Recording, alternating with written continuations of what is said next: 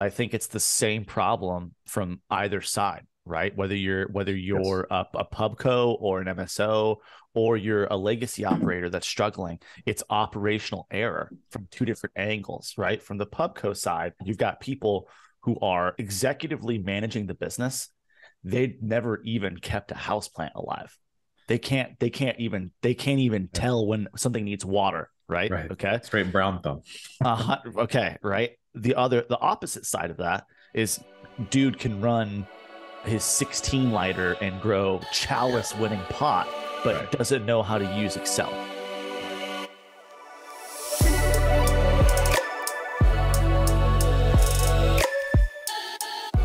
Mikey, Towey, how we doing, buddy? Good, Ben. How are you, man? I'm doing well. Nice to chat before the holiday weekend. Can't believe I caught you on 4th of July weekend. Yeah, well, when you have kids, become much less of a party animal. Well, we were just chatting, and you're really dealing with it right now with your AC going out, huh? Yep, the universe likes to screw with me.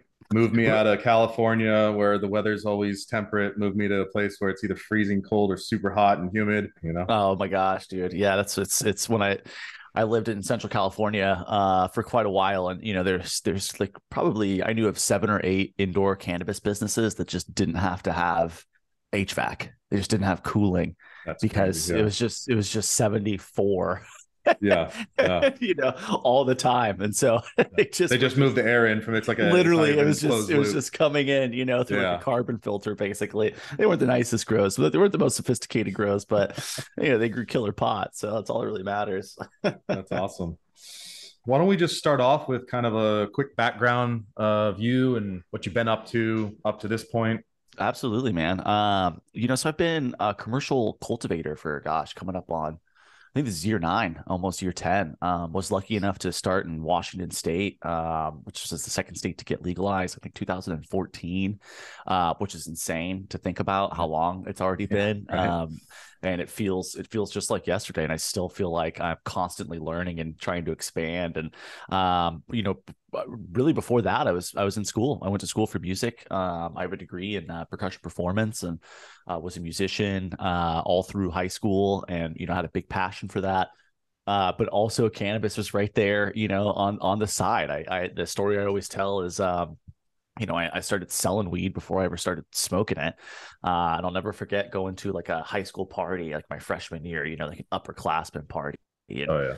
I was a sober Sally for, most of my high school because I played serious sports and soccer, and, didn't want to, straight edge, we used to call it Yeah. back in the day, and I've never forget, I'm still friends with this guy, but I watched him get like 6 or 7 kids to go $5 each on a blunt. And then I watched him weigh it out, and it was like 1.5 grams. I started doing the math. I carried the one. I was like, wait a second here.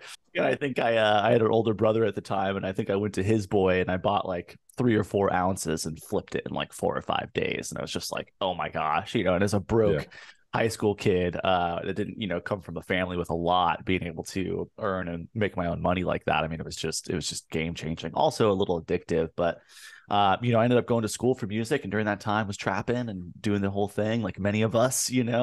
Uh, Music and cannabis. I'm so surprised that doesn't seem yeah, to go right. together. But I was lucky enough too. I also, I really wanted to play at a high level. And so, I was going to one of the better schools of music in the Northwest at that time.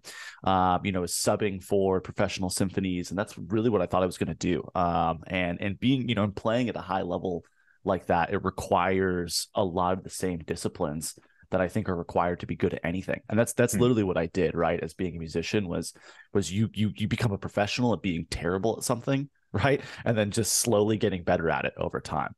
Yeah. And that's what I got good at, was understanding how to be in a practice room, understanding how to, bring something in that I've never seen before, break it down into its chunks and its pieces, start to learn it over time, and then rebuild that back up.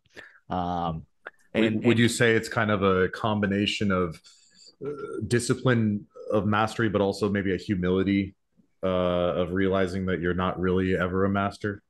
dude, I love the way you say that, right? Because I think there's the humility aspect is critical of it, right? Understanding and being okay with not being good at something all the time, right? Right. And knowing that it's a temporary problem, right? It doesn't have to be forever, and understanding what you have control of as an individual to affect that change in your life, and that's what I really think music taught me, was how to overcome, right? And a lot of that's fear-based. Performance anxiety was a big thing I had to deal with a lot, being able, doing solo recitals, right? An hour and a half of memorized material, don't get to look at a piece of music and then you're performing it for 200 or 300 of your family members or your peers, right?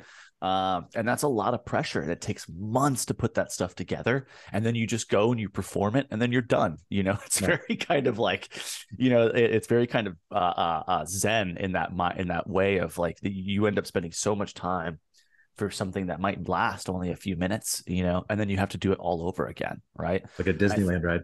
Dude. It really is.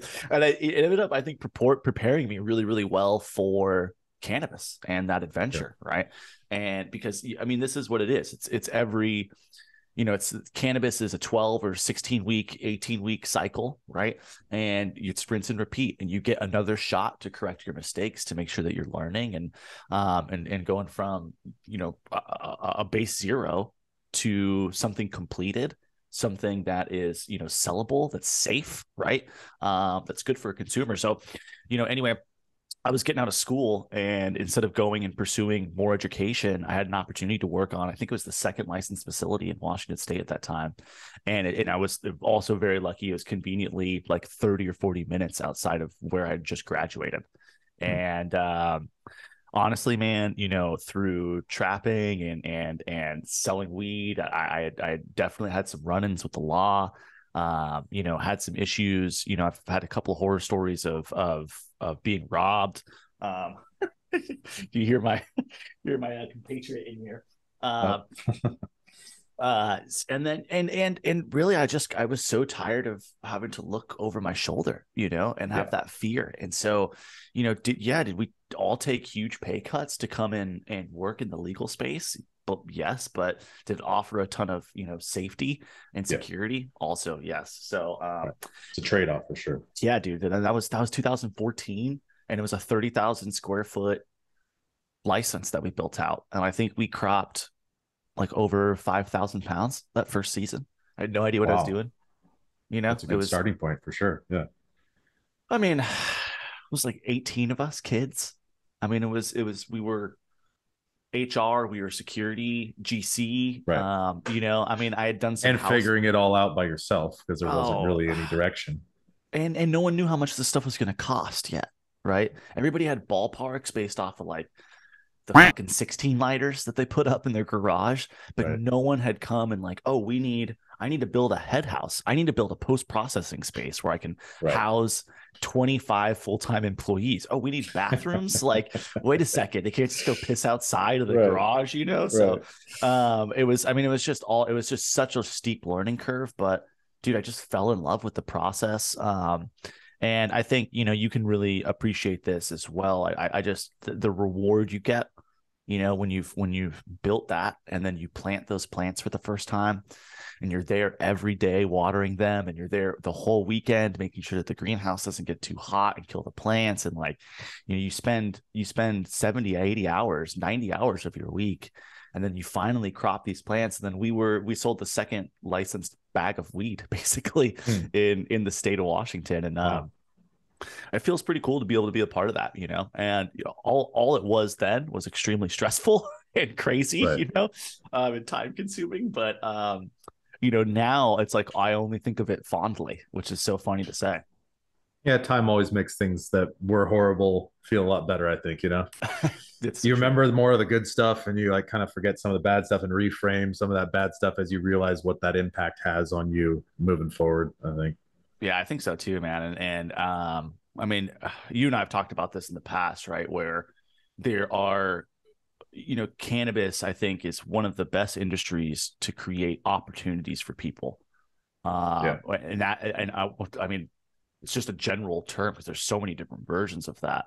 What I think the challenge is as individuals is, how do you how do you decipher, how do you understand which opportunities are the right ones? And how do you like de-risk that for yourself? Right. And I think that's been a big one is being able to understand quickly and identify, who are legitimate businesses, who are legitimate actors, who are people who want to be in this space for the long term, and making sure that you're aligning yourself with those people and the type of people who have the right principles for this space. That's for I want to definitely come back to that for sure and dig more into that. So tell me a little bit more about kind of after the Washington gig. So Washington, did the first one in Washington, and then I went over and was headhunted to Northwest Cannabis Solutions, which I'd have to check I-502 data, but they and Fat Panda basically go back and forth as being the number one producer processor in Washington State. And that was this is where I think I really cut my teeth on commercial cultivation. This was a state-of-the-art 30,000 square foot indoor facility. And I mean, we went hard in there. So, traditionally, 1,000-watt double-ended a Gavita bulb, fixture is going to be placed over a 4x4 spacing. Right. So we were doing that lighting over a 2x2 spacing. Oh man, you doubling up, ton of light, ton of HVAC. It was a really unique design. It's still one of my favorite designs to this day. But when money is no object, I guess. And I mean, it was an old Lay's warehouse, and so it had 2 mezzanines on it, and we basically turned it into a giant self-storage. So there was 10-foot roll-up doors, and what we did was we got prefabbed plastic containers that were on steel casters, and they were various sizes. They would hold 4 or 6 plants a piece, and then you would wheel them into this room. The only thing in the room was lights, fans, HVAC, right? You couldn't actually work on the plants in the room, but we had that big open mezzanine space, and we hung sets of lights down, and so you could pull so you can move it out to do the work on it. Yeah, literally. And dude, it was so sweet because you could. I love how that's state of the art back then. That's awesome. Dude, I mean, and I mean the lighting, the HVAC, the control systems that they had. I mean, I had not seen a facility this size that had this much technology in it. And I got in there, and I mean, it was like being able to drive a Ferrari on a track, for the first time. It was so fun. When I first started, I think we were doing 750, 800 pounds a month. And then after about 6 or 7 months, we got that up to like 1,500, 1,600, which is a pretty good clip for a 30,000 square foot facility. But, at GDF, it's like, we're kind of rewriting that book. We have 30,000 square foot facilities that are putting up 2,200, 2,300 pounds of flower and pop, not just biomass, a month right now. Wow. So, again, it's like, it's understanding how to take these facilities and what to do from a science perspective. So crushed NWCS for like a year, and then ended up getting headhunted down to Cali by one of my longtime friends and mentors. You might have actually met him. Do you know Paul Henderson? He's the CEO of High Times. I don't know him personally. He's a great guy. If you ever wanted to chat with him, I'd love to connect you guys. He's awesome. He and I have been friends for a long time. We were connected because at that grow at NWCS, I was an early adopter of LED, believed in LED technology for a long time. This is pre-Fluence, pre-Lux, right? This was back when BIOS fixtures was really kind of the only commercially available cannabis LED, which is a great company. Shout out to Neil Yorio and Patrick Campus and the boys. But long story short, I was trying to convince guys to switch off of HPS in 2015, which was not an easy. I can only imagine the level of pushback on that. Yeah, I remember the stories back then of people grumbling that you're not going to get like fully formed trichomes and the weed's going to taste immature and blah blah blah blah, all sorts of stuff. As if like horticulture hadn't been using LEDs for like 30 years. But it's cannabis, dude. It's not the same, man. Not the same. Yes. So I got connected to Paul through BIOS from doing LED R&D with them.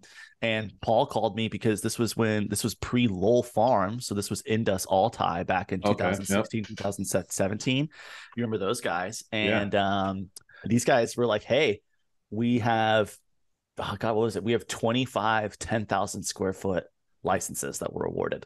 And we're putting them all on one property in Salinas. And we're doing 250,000 square feet, and we need someone to come and run it. And dude, wow. I was like at a Dream lunch. I come think I was, true. Yeah. yeah, I was thinking I was eating lunch. I think I spat my food out. I was just like, I was like, do you guys have any idea what you're talking about? You know, because I was like, I've just gotten through 2 years of running 30,000 square feet, which was insane. And so, Yeah. you know, to come in and do that, well, you know, 5X is just something completely different. But of course, I had to take the opportunity. Like, what the fuck are we talking about? You know what I'm saying? Yeah. Like, and this Well, is it's like, that thing you were talking about. It's continuing to push your own professional envelope, right? Go into the situations where you're uncomfortable and learn as you go. I definitely see that as an opportunity. well, and I think you will appreciate this a lot, right? Where I have never known for sure that the opportunity I was taking was the right one. And I don't Sure. think you Yeah. ever are able to, No. right? There's a leap of faith that you have to be willing to take, and you have to be willing to bet on yourself. And that's the decision I made. I was 24 when I got that call to come down to California. I had no right to go and build a business and go and spend $70 million and build a team of 300 in 9 months. Who am I to go and do something like that? You know, But you say that, and yet who really is anybody? Because that level of scale isn't really, established yet at that point, right? Like in cannabis. So everyone's, and it's like you said, you're taking a leap of faith, but it's even more than in other industries because everybody's a startup. So then there's that whole risk of the startup as well. It's not even just about, am I going to go in and is this going to be right for me? But is this place even going to get off the ground? Is it going to miserably fail? And then that's on my resume? Not to mention I've got to look for another opportunity. So I think there's a lot of cojones involved with taking those leaps and putting yourself out there into those positions. But that's also how you've gotten to where you are today, right? dude, it's so funny you say it because like, how thin is the line between being like a moron and having huge nuts, right? It's like It's the same thing. it's the same Yeah. thing, and I think literally it just kind of comes out to the outcome that you're a part of, because I think you and I both know plenty of very smart, talented individuals who have come into this space and frankly just been chewed up and spit out because they got mixed up with the wrong team or the wrong opportunity.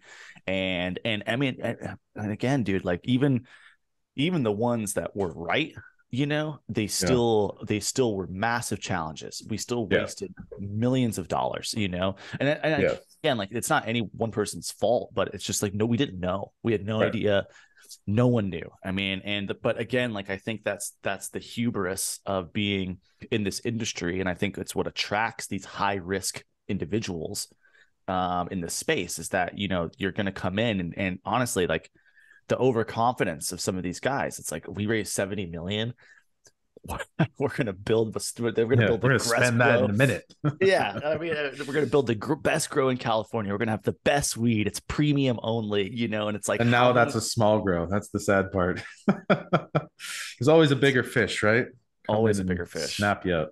Yeah. So anyways, we got down there, we cranked. Now that is Lowell Farms, who I'm sure people are familiar with. Right there in Salinas. Beautiful part of California, and felt so lucky to be able to land there as my moving from Seattle, you know, down to California and getting my start there, right in that Monterey area. I mean, it's just gorgeous. So beautiful. Yep. Carmel, all that good stuff. Oh my gosh, dude. 17-mile drive. Yeah. And just epic.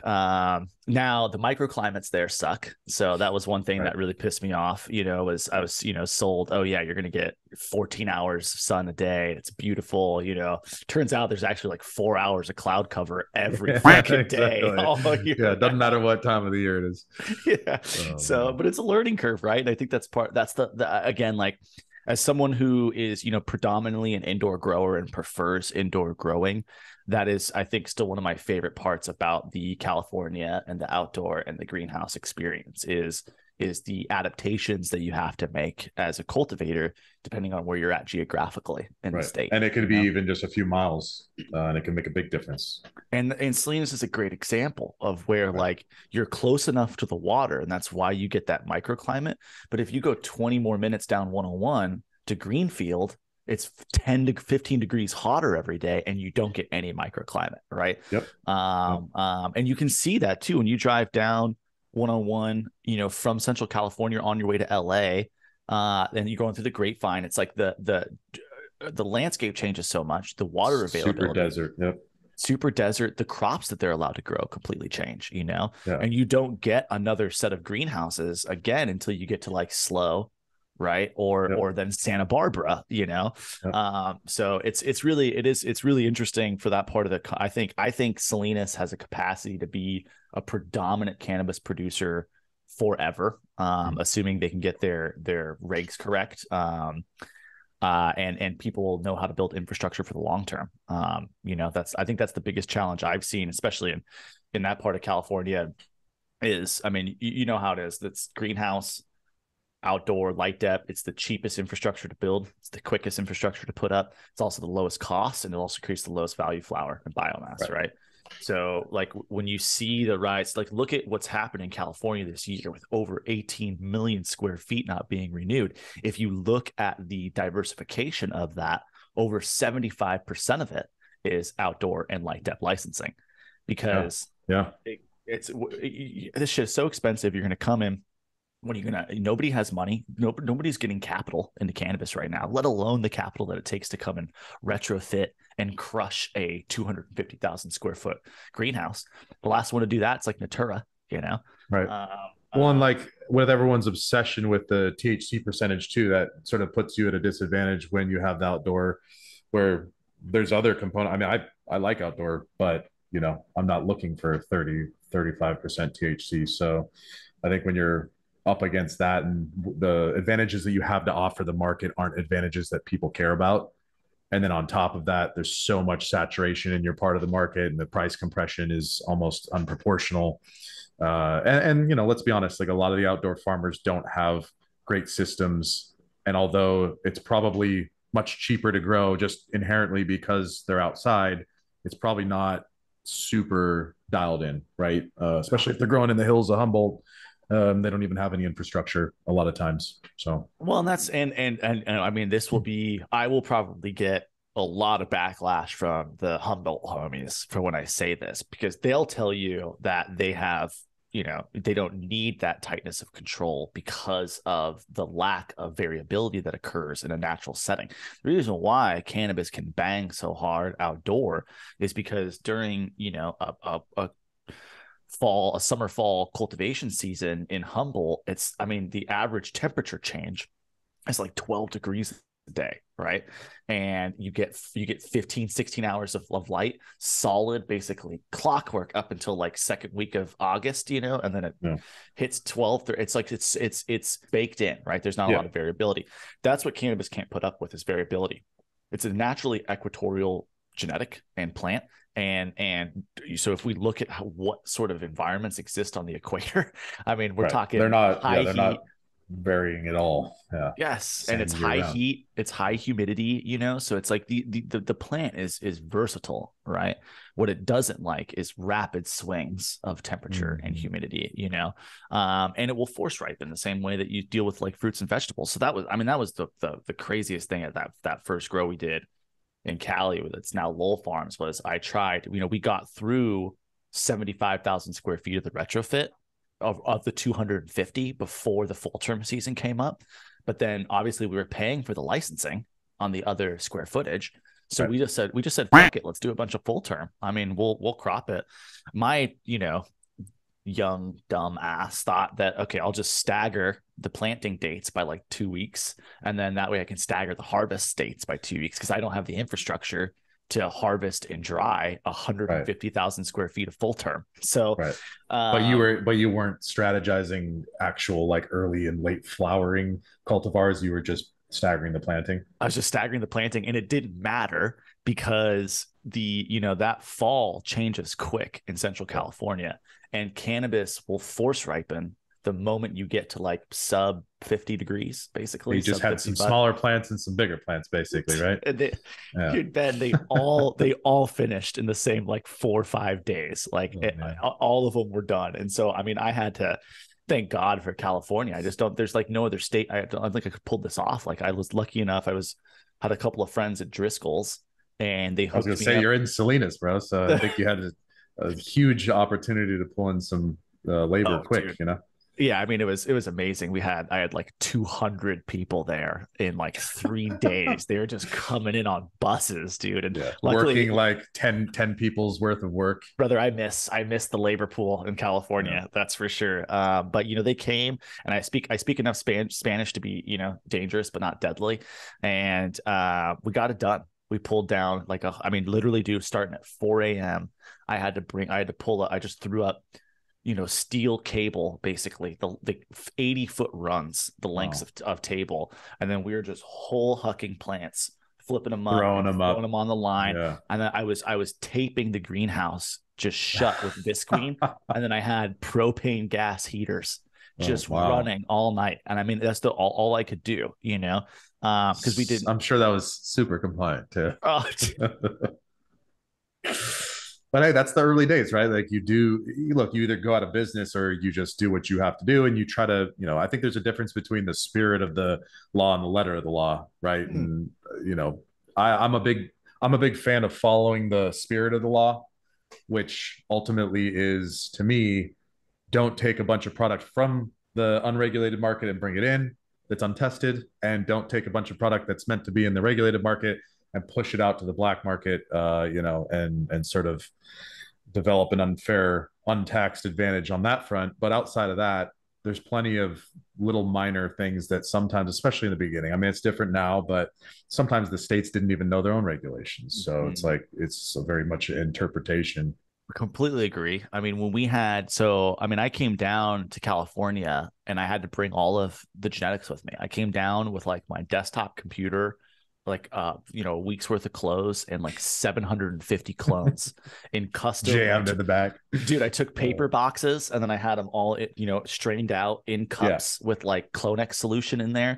And then I got custom battery powered like LEDs for the tops of like cabinets, Wow, that's awesome. and then taped them to the top of the box and, sealed the box in, and I drove straight from Seattle to Salinas. It's like 14-hour drive, and just didn't stop with the clones, got to the grow, plugged them all.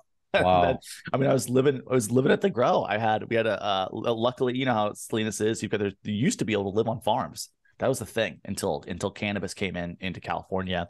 And that the first, I think, month or so, I had my computer, my desk, my, a couple file cabinets, and then would work until like 7 or 8 o'clock at night. And then I literally blew up an air mattress where I would sit at my desk and sleep there, and then wake up to bring the team in at 5 a.m., get them started, close the air mattress. And it was just that way for, that first month to get that grind started. For sure. Yeah. Dude, that's what it takes. I think that's what it takes. And I think if there's anything that is a bummer about, not a bummer, but a big difference between the industry now versus then, right? Is I think because that there's so many grows that are built out, so a lot of these assets have been developed and owned and even traded hands at this point, that not a lot of people get that experience anymore. Which really prevents you from appreciating it as much. I think if you don't have to go through the shit, then you don't appreciate the good times much. It kind of maybe softer if you come into that, right? Which is going back to what you were saying about all the professionals that came in and kind of crashed and burned. I think a lot of that was, obviously, like you said, sort of an underestimation of the differences in cannabis at the time. But also, I think a lot of folks, especially executives that are in established industries and established businesses, are really good at running systems, but not necessarily skilled at building those systems. And when you come into a startup, you have to build them, right? And so if you don't know how to build it, then it doesn't matter how skilled you are at running it. You're going to be flailing. And I saw that personally many times, when we were trying to hire people from other industries. I don't know about you. Was that kind of your experience as well? Completely. It can be hit or miss too. It's so I've seen people who they could be titans from other spaces, right? And they come in, and some people are able to just get on the saddle and fucking ride, and it's not a problem for them. Other people really, really struggle with exactly what you've talked about right there, which is just the unknowns and the risks that you have to be willing to take, right? And I've interacted with countless people, even people who beer and wine executives coming in, and the lack of compliance or the lack of structure or the rules that you had to be willing to bend They just weren't okay with that. They just weren't okay with that, even from Right. pharma and stuff like that. And so it's just, and I get it. That's fair. It's totally fair. And I think it's okay for guys like you and I who came up into it from such a young age that our risk tolerance was already built in. Right. And for me personally, it's like I fucking grew up trapping before I ever worked in the weed industry. And so, Right. you know, that's where I come from.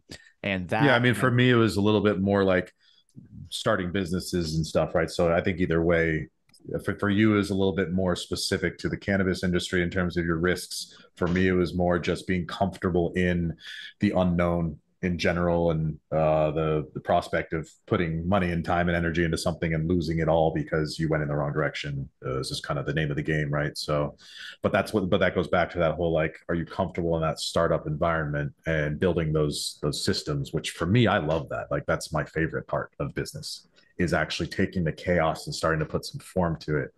Once it's already good, I'm kind of like, all right, it find gets a something little else boring. to.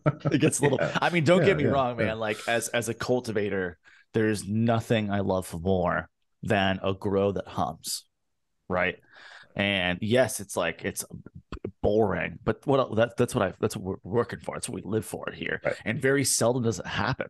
right. You know, like if you look at the major MSOs across the country, they are struggling to hit 50 grams of flower and pop.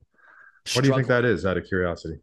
Operational inconsistency and lack of ownership of knowledge at the top. I mean, and again, this isn't a hit on anybody. I don't envy any of these guys who have raised 450 million and they're trying to manage 150 stores in 12 states, right? Like it's a monster task. They also did that to themselves, right? And I can't tell you how many of these C-suite groups I know and have been to dinner with and have gotten to know or worked with intimately, you know, and they don't give a fuck about the hardcore knowledge of plants and understanding the industry. I mean, some of I've these seen the guys. exact same thing. Same thing. I actually had a conversation with someone at one of the MSOs back, maybe 2 or 3 years ago. I like to call them pubcos now because there's like, I mean, you guys are an MSO, right? At this Yep. point. So Yep. yeah, I'm trying to like hammer that into my own brain and hopefully get Mm-hmm. other folks on the bandwagon. But the pubcos, I spoke to a gentleman that was sort of at the top of the operations at one of them, and I asked, I was like, I toured the facility and I said, hey, I noticed you don't really have anybody here, at least at a high level, that's kind of from cannabis. And I had just transitioned from California, so as you know, West Coast and Midwest, where I'm at now, totally different ball game, right? Like West Coast, almost all legacy business owners transitioning over as sort of the big companies. In the West, or sorry, the Midwest, it's more like the Wall Street guys and whatnot, right? So a different culture from the top, but then I was like, yeah, I don't see any legacy people sort of at management levels or even like an advisory kind of independent contributor roles. And I was told exactly what you just said. It's like, well, they don't really have anything to offer. I mean, they can come in and work entry level if they want, but like we don't see value in, I guess, what you'd call knowledge. And I was just thinking that's crazy because they have, and I speak in generalities here, but in general, like the people that have been in the game for 20 years probably understand a little bit more about what people are looking for, and at least from that perspective. And then there's also unique qualities to the plant that, even if you have a horticulture background or an agriculture background, there's still learned lessons you're going to have to learn along the way. And if you have someone that understands the intricacies of cannabis, they can help skip that, right? So it's an interesting mindset, I'd say, and I think holds some folks back Oh, maybe then dude. if they kind of switch that around. Well, and I'll probably, and I get flack for this, but I think it's the same problem from either side, right? Whether Yes. you're a pubco or an MSO or you're a legacy operator that's struggling, it's operational error from two different angles, right? From the pubco side, you've got people who are, executively managing the business.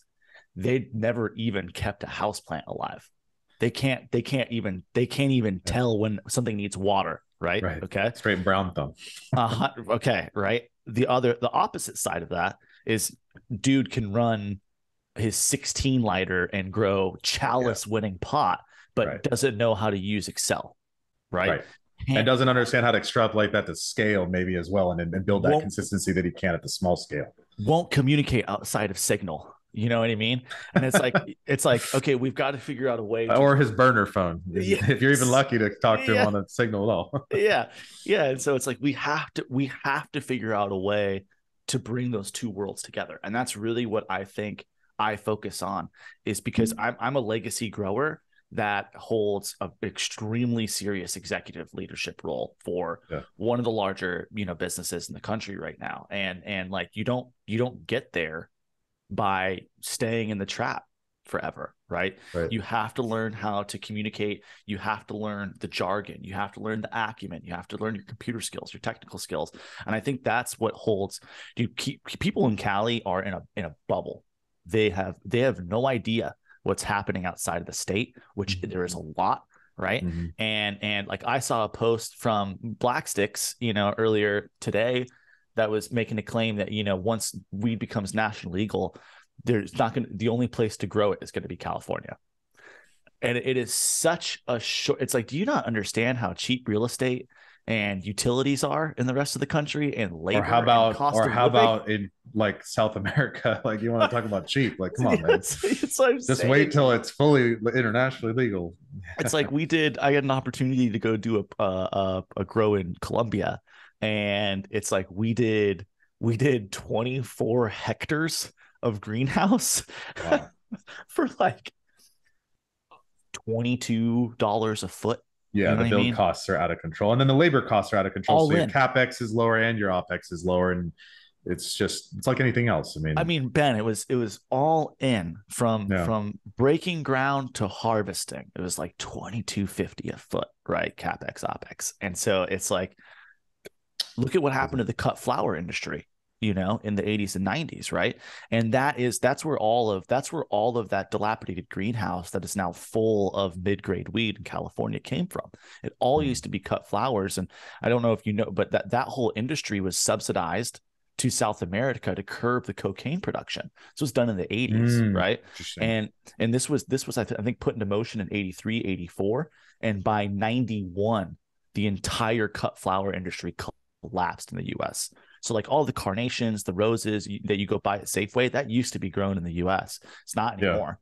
We pay, I think, almost $1 billion in shipping tariffs to cover the cost of bringing those flowers up into North America from South America now. And if you don't think that a version of that is going to happen with cannabis, you're out to lunch. And if you look at the commoditization, right, especially in biomass perspective, right, and how much easier it is to go and grow a facility in a greenhouse in South America, crop it all, mill it, turn it into fresh frozen, and then you can make great live product, especially if people are able to get decent genetics, which they are now all over the place. Yeah. Or distill it even worse. I mean, if you're just growing biomass for something you don't care about the terpenes, well, good luck, because they're just going to blanket their land with it and grow it for 1/10 the cost. Dude, like hemp, Yes. I mean, I did one in Sri Lanka for the Sri Lankan government. And they literally, I mean, again, 80 acres. It's all CBD right now, right? But it's an 80-acre facility. All of the employees live and work there. And then they put I think it's a MEP 80 capstone CO2 system out there that's capable of producing like 180 keys of distillate a day. And they have export set up with Europe now. And so it's like, what are we talking about? So, I think if what businesses and operators need to focus on is excellence, core excellence. I don't care what part of the supply chain you're in. You need to know how and what you do. You need to be able to do it the best you can, right? And you need to be dedicated and committed to understanding what that means for you. And if it's running a retail store, it's running a retail store. If it's being a distributor, if it's an extract guy, like, okay, own it, stay in your lane, be the master of your lane, right? Gain expertise and be able to go super deep, because that's the problem with the legacy weed guys, is all they know how to do is talk about up smoking backwoods and what ZA has the best terps, and all that sort of stuff.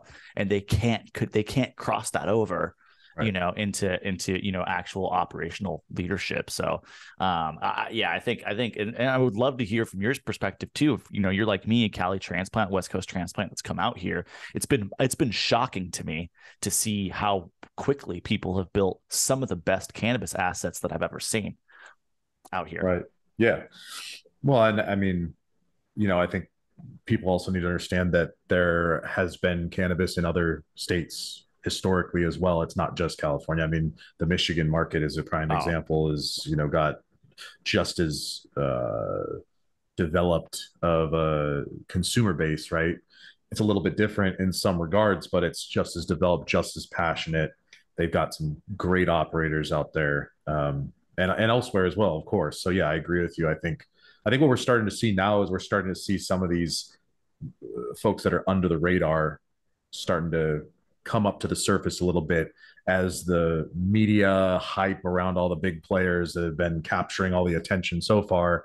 We're starting to see the chinks in the armor there, right? And, you know, the folks in Canada are really hurting. They're kind of a little bit further along that decline, but we're also seeing issues with the big pubcos, many of them.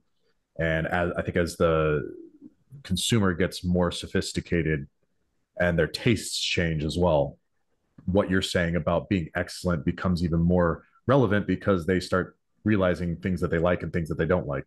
And the whole mids, that label means something to them, right? Because they realize that, hey, this stuff, it's kind of it's not great. So why am I going to go spend money on that if I have access to other stuff? When you don't have access, that's one thing. But when you start having access to better stuff, especially as it gets more competitive and the prices aren't hugely different, then I don't see why anyone would continue to buy the stuff that's lackluster when you've got sort of this better stuff available to you.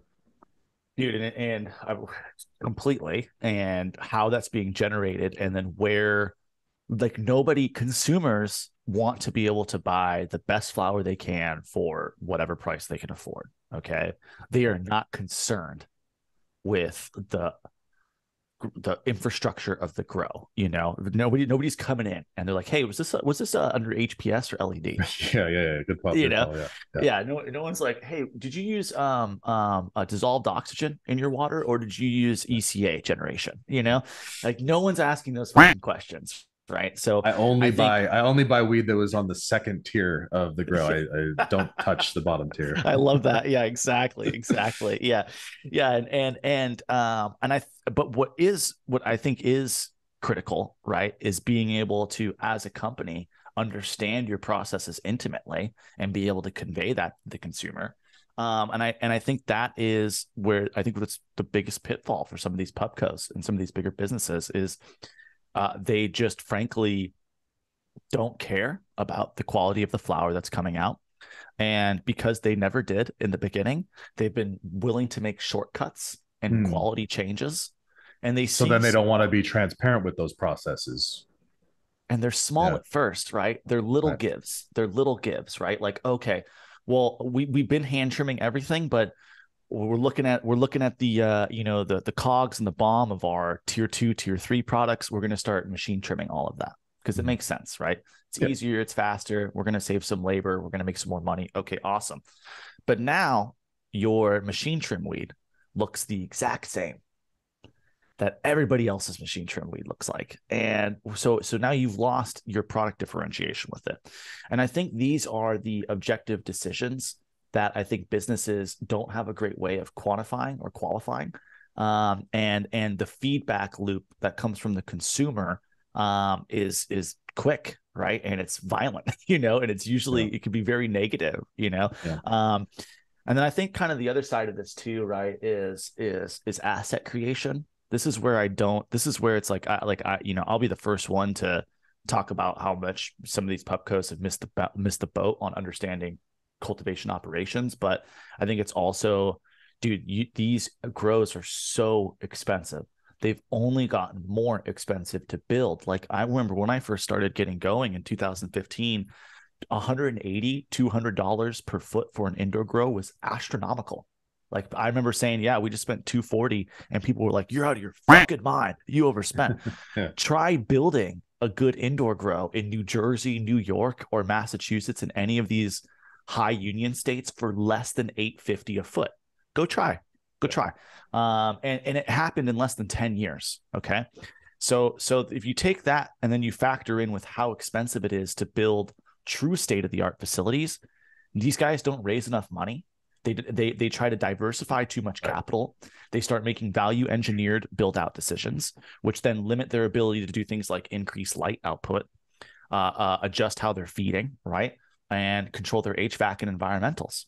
And that's where businesses like Good Day and what like part of what I think differentiates us into the future is around that asset development and management. You get one shot to come and spend $60 million to come build your flagship facility in New Jersey. If you didn't build that with the ability to turn your light up to 1500 ppfd and with the ability to HVAC and cool that properly, the person who comes along and spends that money the first time, they're going to start outputting your yields by 2x, 3x while retaining the same flower quality. Good fucking luck keeping up with them long term, right? And I think that's the big issue I've seen, and where it comes again to not being willing to trust and hold true ownership and knowledge at the top of the business is then you make these value engineered decisions. You shortchange your own business, you shortchange your own asset development, and that limits your ability to be successful long term and to compete long term with people who do. And so I do straight up, Ben, I think that's one of the biggest differences between Good Day and a lot of the other MSOs right now is all of our facilities are capable of outputting over 1500 ppfd of light, and they're able to cool with that much light going on. That is the difference, right? Is I can push these plants to their absolute max, feed them properly, and then control the VPD and the environments of the room. That's how you put up 85, 90 grams a foot of flower and package product, right? We're on average, we're doing 115, 120 grams a foot of biomass across the board. Go find me another MSO that's doing that, please. I would love to know. I would love to know who's out there doing the same thing. And I'm not saying that we've got the cookbook. I'm not saying we've got the recipe or anything. The recipe is fucking light and water and building an asset that can control that properly, right? Well, I think the recipe is also having a starting point that's good enough to be competitive, but also having that mentality that we're going to continue to seek improvement, gather data, and build those improvements in, right? Because otherwise, if you're stagnant, then again, someone else is going to come in, innovate further, and you're back to square one. You know, especially if we were talking before we got on the recording about some folks that get into these new markets, right? And they all repeat the same mistakes, which is that they project out their sort of financials, assuming like a very, very elevated price point for flower because it's a new market. And so everyone hasn't come in and there's competition's not there yet. The price compression hasn't happened, but maybe that provides a lot of like leeway in the beginning to make these types of mistakes you're talking about, like not having a super efficient process because, well, we're selling weed for $3,500 a pound. But then as those other folks come in and the price comes down, that's when you start really seeing the people that are going to be able to survive, because the ones that are spending $600, $700, $800 a pound to grow aren't going to be able to compete with the guys that are spending half that. Dude, I mean, yes. Like if you look at any other CPG manufacturing business space, the adamant addition and hold to things like lean and 5S manufacturing principles, right? And I mean, these businesses they want to know, they want to control how long people have to walk from their workstation to the bathroom and back. Right. Well, and or you got Amazon, they won't even let you go to the bathroom. You got to carry a bottle around. So people still work there. So right? I think it's I think that's where and people don't understand that that's coming for cannabis as well. And I know operators who are still calculating yield by pounds per light, right? And they don't understand how archaic that is. And frankly, I don't have pity for those people who are going to get eaten and left behind, because that's part of the process. You have to figure out, you can't just grow good pot anymore. It's not good enough, you know. You grow good and cheap. You have to grow good and cheap, and you have to know how to run a business, and you have to know how to control your costs, and have to know how to raise money, and it's a different ball game. And I think that's where that's going to be the real challenge, and especially over the next 5 years or so, is going to be more and more states are coming online.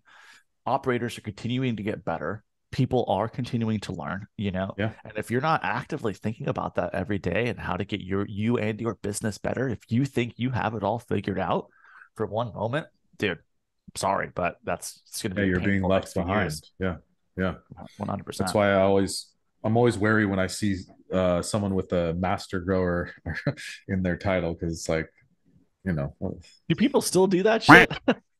I had a guy at I won't name names, but I had a guy at one of our facilities come up, and I had like the whole grow team with me, and I was going deep on like the difference between field capacity and full saturation of a media and like how to calculate it. And he like waited for me to stop, and they pulled me aside. And he's like, "Hey man, just want to let you know that I've got the secret to be able to get you from 20% to 30% THC."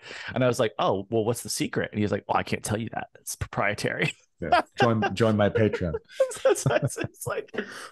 He's like, yes, I've been referred to as a grandmaster grower, and that was the first time I ever heard that one, was grandmaster grower. Level 47 wizard. Yeah, it's like literally. Yeah, I was just like, man, the ego in this industry is just, I mean, and this is coming from someone who's got a huge one and came from music, which is just full of ego, but I think that's, again, like, I tie everything back to music because it's just such a big part of my life. But I think that's one of the best, what I expected myself, what I expected of people who are really good at their trade is, the best musicians, like, they know how to be a solo player and they know how to be an ensemble player, and there's two different skill sets to that, right? Yeah.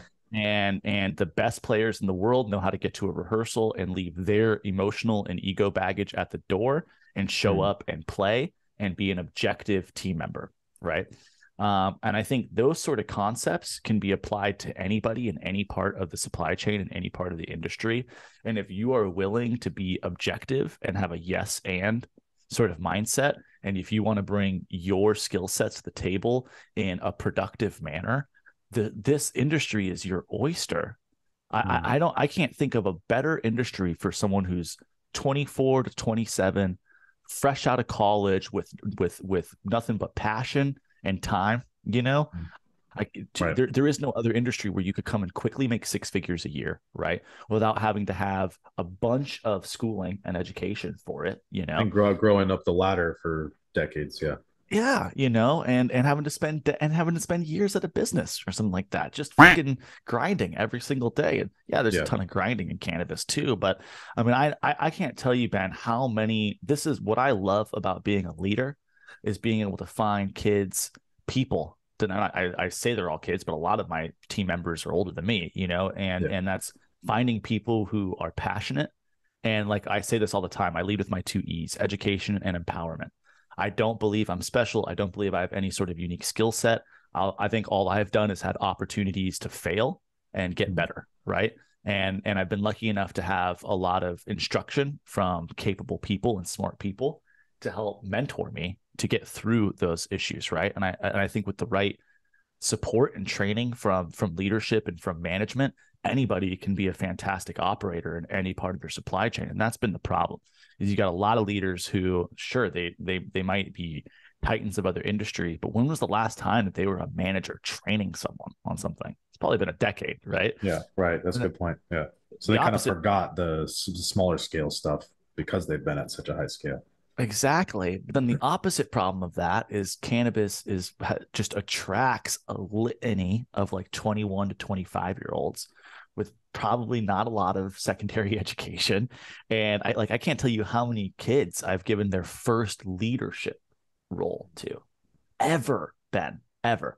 And as someone who grew up playing super serious sports, played music at a high level, like I'd had a lot of leadership practice before I got into the professional world, and, had opportunities to build that skill up.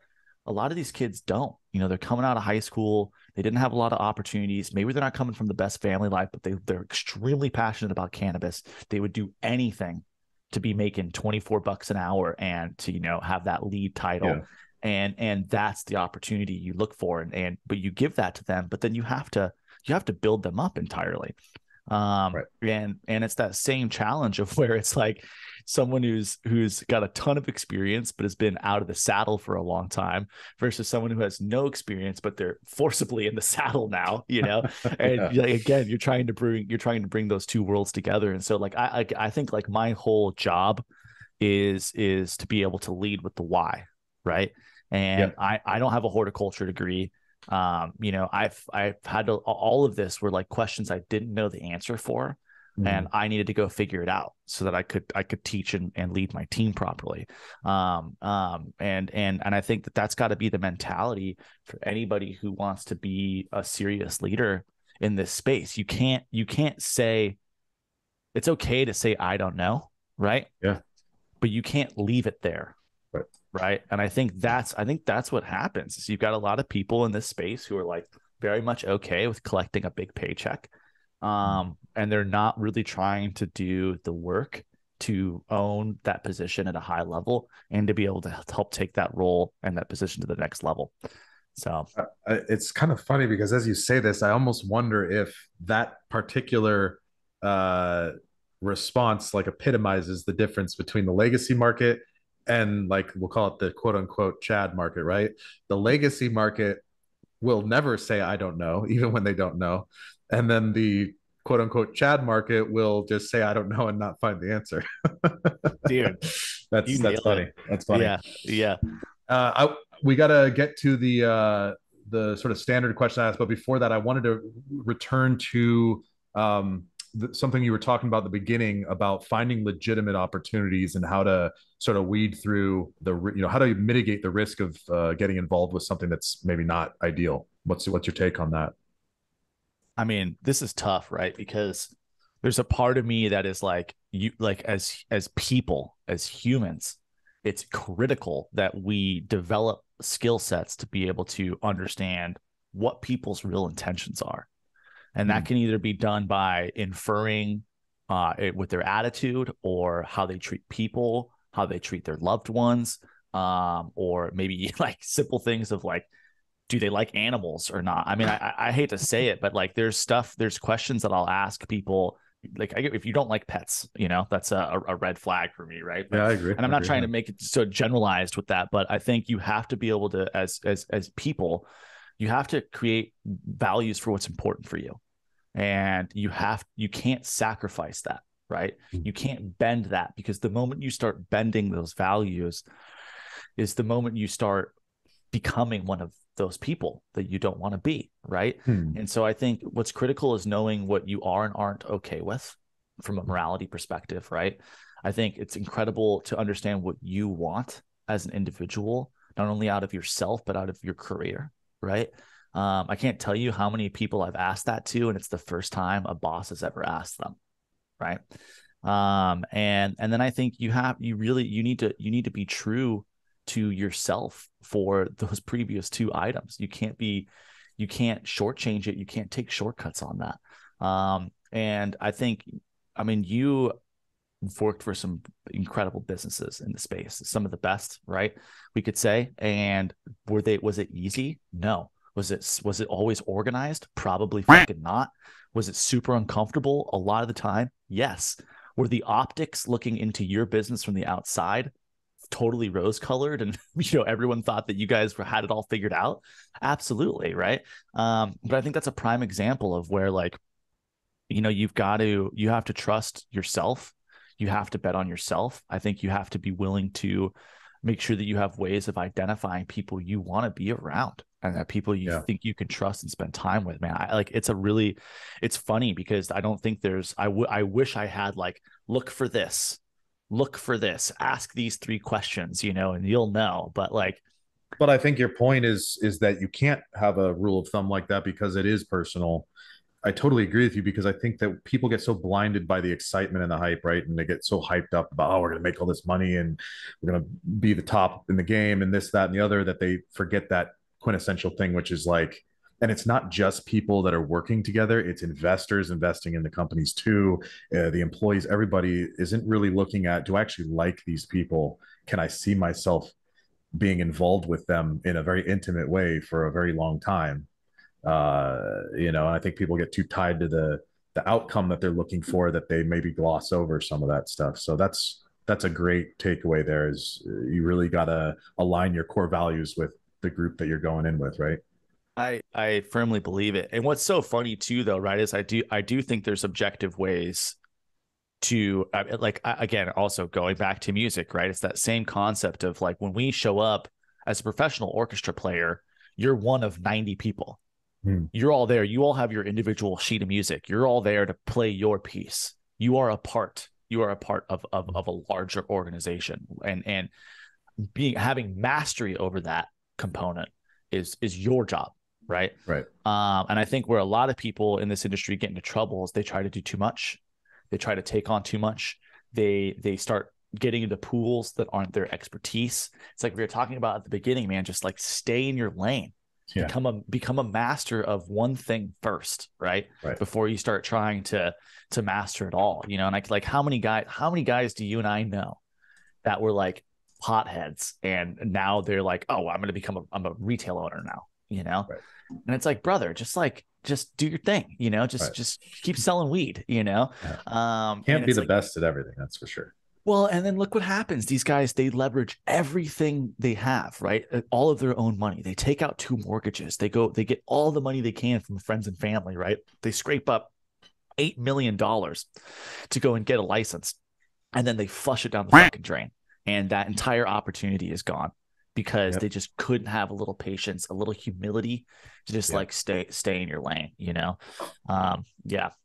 Very good advice there. I think is very timely for a lot of folks that are kind of going through that struggle right now. And I'm starting to see people recognizing that maybe we're not the best at this particular thing. And can we find a partner that is better at this and leverage their skill set there so we can focus our energies where we're good at? And I think the more people start to do that, we're going to see a lot of decoupling of some of this vertical integration, which, I've always said that I think, at least in the markets I've been in, I think that vertical integration served a purpose, and in some ways still does to a certain degree. But I do believe that advantage decreases over time to a point where there will be. I mean, there's a reason why the other industries aren't vertically integrated. There's a huge cost to it, right? And it's impossible to be excellent at everything.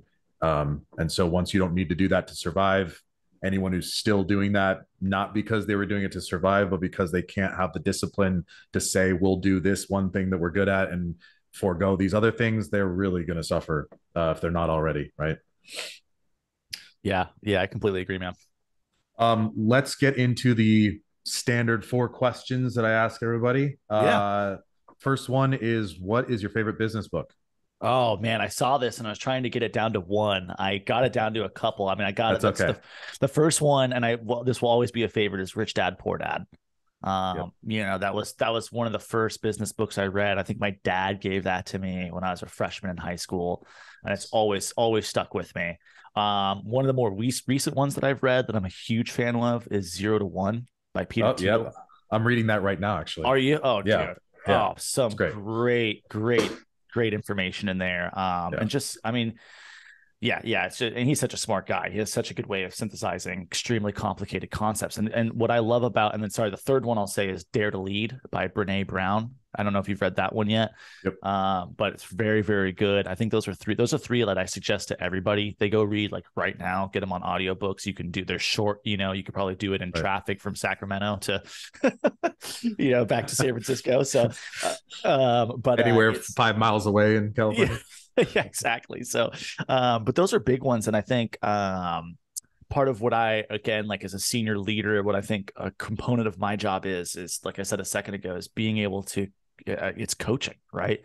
Being able to take extremely complicated topics, synthesize them down into like a one-liner, that you could repeat easy and embed into people's brain. Like Coach K, the reason why he's fucking Coach K is because he can correct people's jump shot with 3 or 4 words and touching your elbow and your hip. you know? And then it's life changing. Yeah, exactly. Life changing. Okay.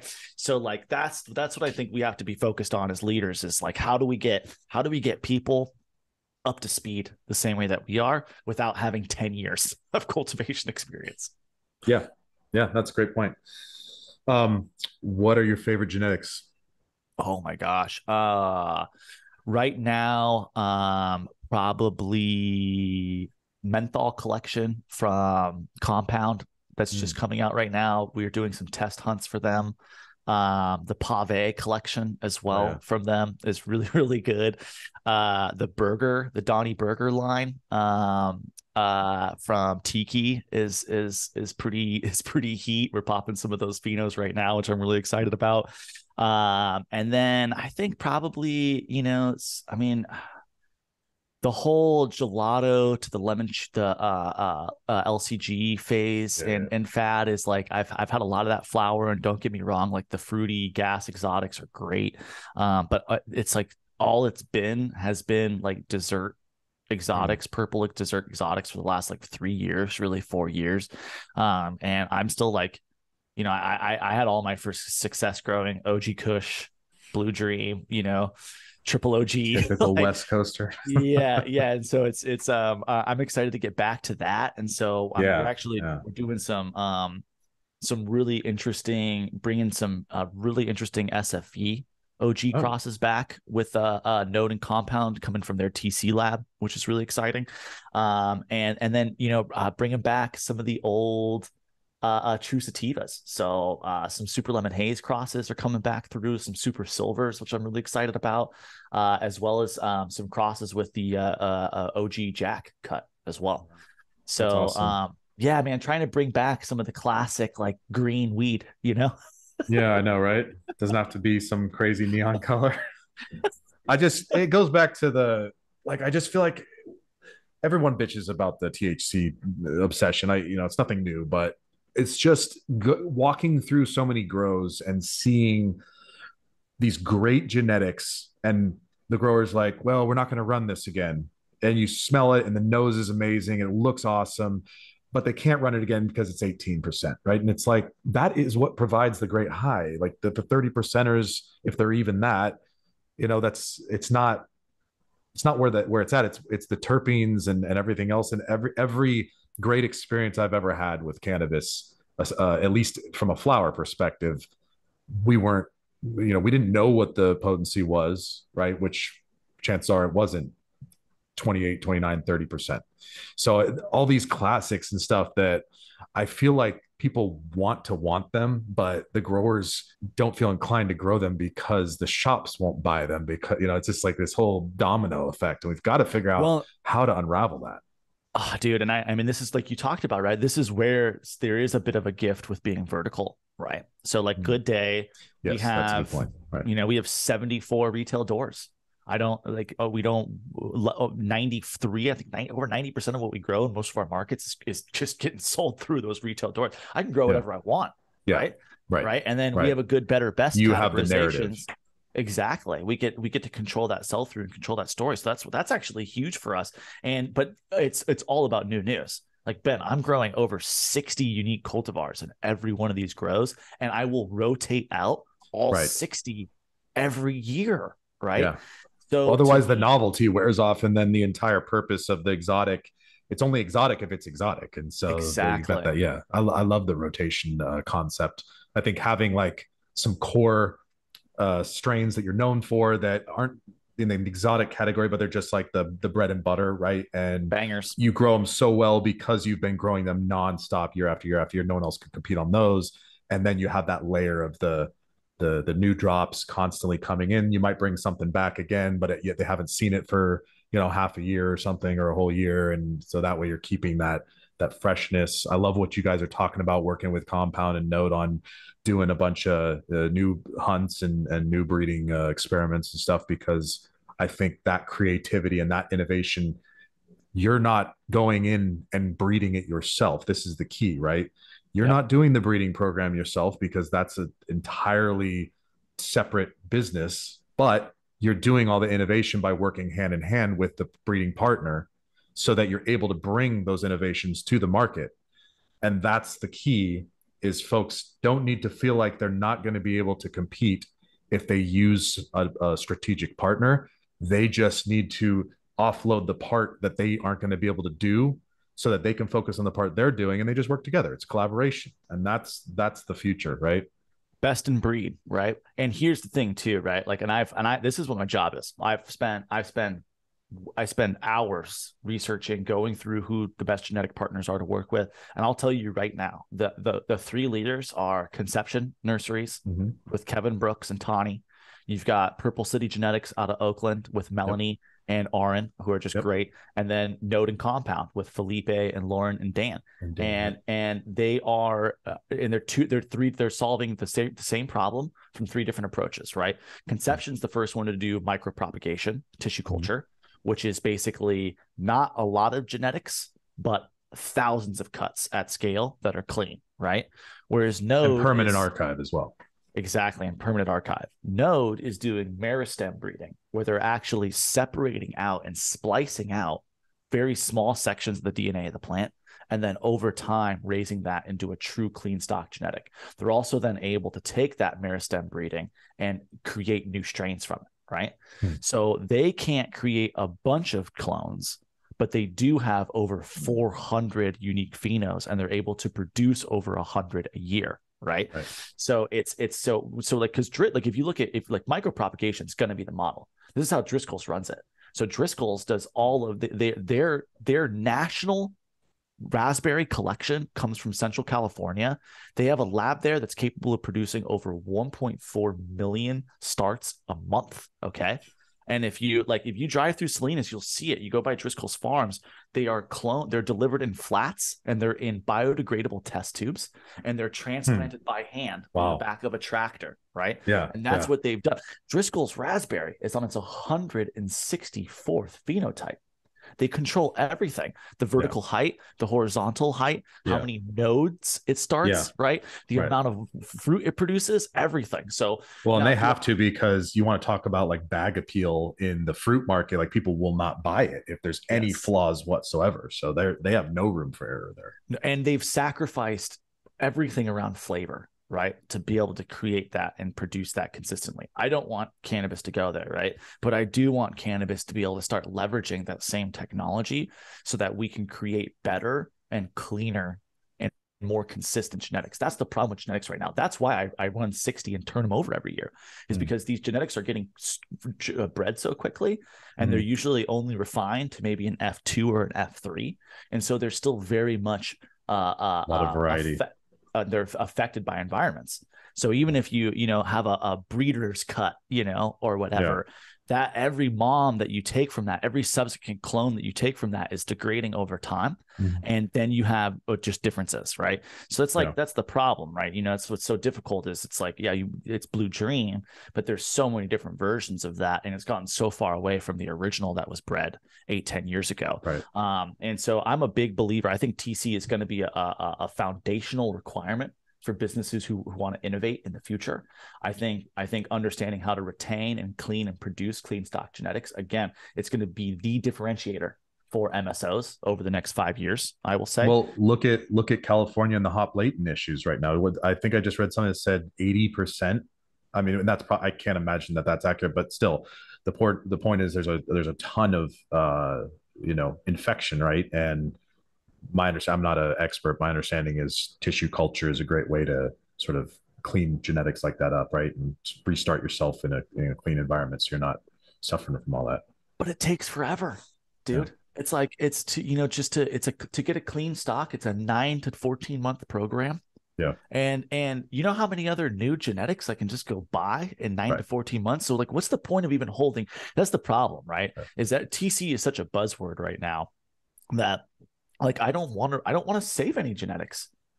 Why? Maybe if you had, like, I mean, I suppose if you have sort of the quintessential cut that you're known for, right? Like the Wonder Bread OG or something, like, maybe that's, there's some actual value. That's I mean, it's, I guess the thing I think of is, okay, let's look at the most recognized brand in the world with cookies. They are not keeping anything on stock in tissue culture. Okay. Right. Even the original Girl Scout cookies isn't being held on ice, Right. for, and every market they're in, it's completely different flour. Totally. It's completely different flour. They're just renaming whatever they can. And I'm not hating on it. It's like they're doing the damn thing. Right. And the consumers clearly don't care because they're not calling them out. So it's genetics is tough, and I think, but yeah, big fans of big shouts out to Compound, Conception, and Purple City. I think they're incredibly professional groups, and there's not a lot of other people you can work with. Frankly, there's not a lot of good nurseries out there, and but obviously, the Full Moon Genetics, Canorado, Dragon Flame, Tiki Madman, the Terp Hogs boys, Jeremy Proof, the Lemonade team.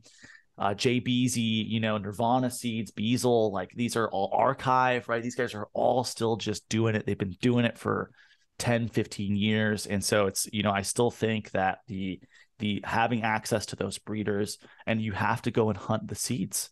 You got to pop them.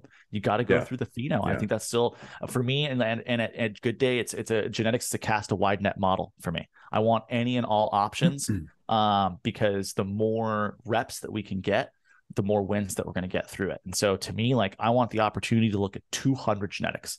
So if I can look at 200, I know I'm going to get 30 or 40 winners out of that, And for your own environment, like you said, because even with the most stable genetics where they've collected a lot of data, which is one thing that I'm pretty impressed with some of the breeders you mentioned, their operations are just, very well run in that regard. But I still think, they'll even tell you it's like ultimately you're still going to have to do at least one test run to make sure that this, we can only give you kind of like what we expect to happen.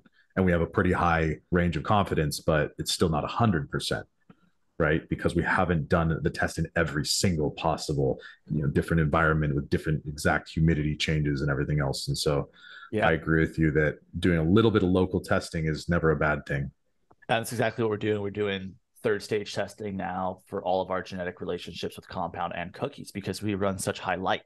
Again, I run 90% of my flowering cycle at 1500 ppfd, which is basically the top of the range before you just run the risk of cooking your plants.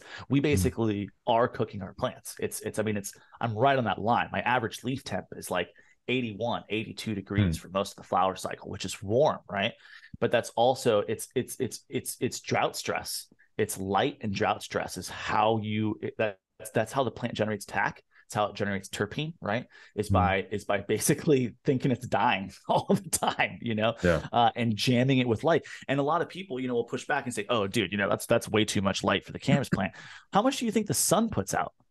On a beautiful clear sky, in the middle of summer, it's 3,000 ppfd. It's twice as much light as I'm giving the plant. And it doesn't fry the plant because, those concentrated UV spectrums are getting filtered by the atmosphere. They're bouncing all around and it's not pure. What affects the plant is you've got LEDs that are emitting purified spectrums of light, which the plants aren't used to absorbing, right? And that's how you cook them at like 1400, 1500, right? But assuming you can balance that, you balance that with feed, you balance that with the right CFM of air moving across the stomata, and you're able to encourage that transpiration effect, keep the plant cooling, right? You can really drive these plants. And what we have to do then is then run them a second or third time under our set points, because that's where you cause herms is generally in over lighting. And that's the biggest issue I've seen when we're getting new genetics is we get them under our set points for the first time and the plants are not ready for it. And that's okay. I don't, not every genetic is going to be ready for what we want to run them under. Well, because you guys are doing something unique, so it's to be expected. So then so if I understand, you guys are running those extra rounds to sort of weed out the herms and make sure that you're keeping the ones that are able to stay stable with your increased light capacity and everything. You got it, man. I need the marathon runners, not the sprinters. I need the girls that are going to be ready for the long haul and they're ready to put up with that sort of stress. It's not going to be, it's generally probably 5 out of 10 it's about a 50% run rate, but the 50% that make it through, it's like SEAL team. You know what I mean? Like these ladies are ready to put up with it. So that's awesome. Next question. What are your interests and hobbies other than cannabis? Oh, that's a good question. I still play music from time to time and practice. I actually got my practice pad right here underneath. You didn't mention what you play. What specifically is your instrument? I was a classical percussionist, but obviously drum set player. That's what I started on, was playing drum set. Not the cymbals. I can play, dude. I can play crash cymbals, dude. Absolutely. In fact, it was so funny. I was just with some friends I was back in Seattle this weekend and saw Blink 182 for their world tour, which was epic, dude. It was such a good show. Tom back, Tom is back. But I was hanging out with all of my musician friends, and we're listening to some classical music, and I still remembered the crash cymbal excerpt from Tchaikovsky from years ago. But play music. I mean, honestly, man, gotta work out. I don't know how. I mean, I love it. I mean, you're fucking jacked. I can tell and love that, and can tell you hit the gym, which is important. But I think for anybody that's in our space, dude, these people who are like, we're all working 60, 70 hours a week. I know it's probably insane to say it, but I think of myself as a high performance athlete. Like I have to be able to put out high quality work 10 to 12 hours a day, at least 5 days a week. And if I'm not if I'm not eating right, totally got to eat right, got to sleep right, got to exercise properly, got to go to the gym. So that's a lot of my hobby, is making sure that I'm preparing myself and taking care of myself so I can continue to operate at a high level and be there for my team and my colleagues. So gym. Yeah, that's great. Yeah, man. Yeah, I mean, that's pretty much my hangout. I try to be a good boyfriend and got a dog, but it's all I do, man. I love to work. Yeah, it's funny. I've been hearing a lot of that as I've been asking that question. It's like, well, here's what I used to like to do, but now I'm working. Last question for you. Where can we find you and your business? Are you guys on LinkedIn, website, etc.? Absolutely. Yeah. So you can find me personally at Mikey Towey on Instagram. Also, please check out my podcast, the Two Dabs Pod. I think we'll probably have you on as a guest here as well in a couple of weeks, which would be awesome. Yeah. But we're on everywhere that you can find a podcast, Spotify, Apple Music. You can also check out our Instagram at Two Dabs. And then check out Good Day Farms and Codes Cannabis on Instagram as well, and on LinkedIn. Good Day Farms Official is our Instagram, and then Codes Missouri is our Instagram for that business. So Good Day Farm is essentially, I work for the private equity business, and we hold assets and holdings in each of these states. And so we're a multi-state operator: Mississippi, Louisiana, Arkansas, Missouri. Missouri is our biggest state for us by far, where I have 3 total cultivation sites in there, with a 4th on the way, with an additional 5th production site. So, I have over 120,000 square feet of canopy there, a team of about 250. And, we're on track to produce over 5,000 pounds for the month of June in Missouri there. So, yeah, man, I mean, I'm just loving it up there. So keep your eyes peeled for Good Day Farm flower, Codes flower as well. And, go check out our pod, and appreciate you having me on, man. Absolutely. And I will put all those links into the show notes as well, so people can find you. And Mikey, awesome chatting with you. Thank you so much for your time. Thank you, Ben. Really appreciate it, man.